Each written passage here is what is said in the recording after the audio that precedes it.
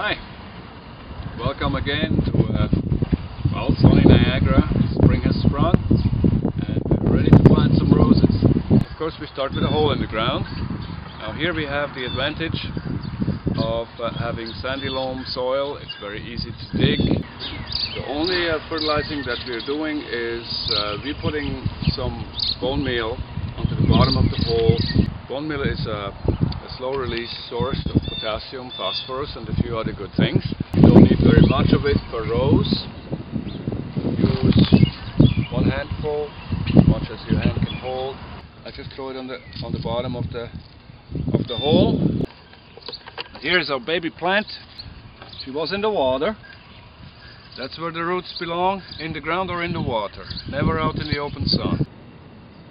And here comes the first measurement into place, which is with this, just a simple stick.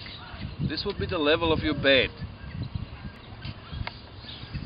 Now this graft here, this grafting union, should never be visible again. It is somewhat of an insurance if you get a really hard winter and the whole plant freezes back. Whatever is in the ground will still be able to shoot up again. So once we have this established, we hold this plant in place on the same level. And now we start digging in.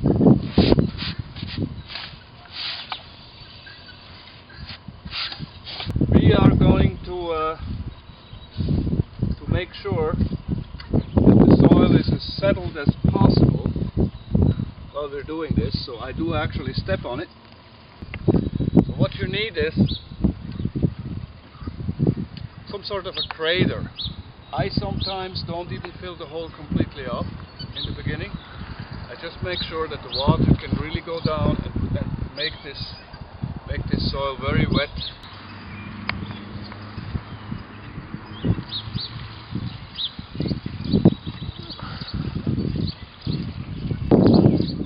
And we're just going to wait until this water disappears. The major part of planting is done now.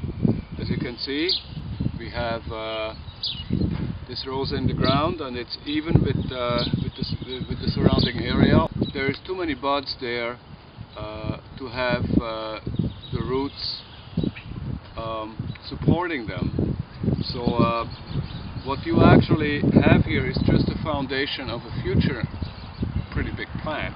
I would like to have strong canes that are not very twiggy. So everything that would be weak, I cut this out.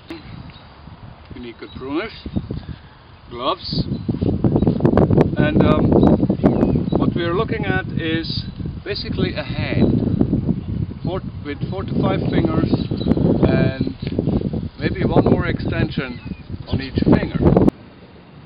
Any side branches get cut out, and anything that stands very close I cut out as well. So we have 1, 2, 3, 4, and we could do a 5th one.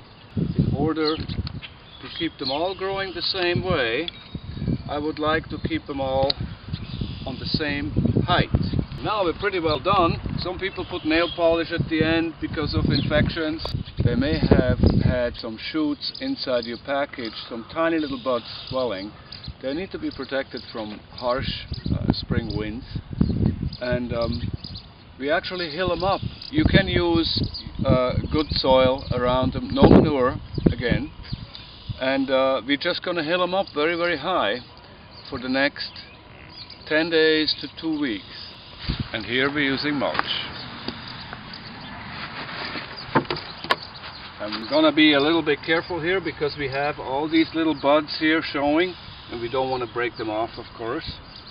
This medium, as I call it, can actually be used later on as a mulch, and we just leave a little bit out like this. In about 10 days, and I will demonstrate this right now, we're going to take a stick and very, very carefully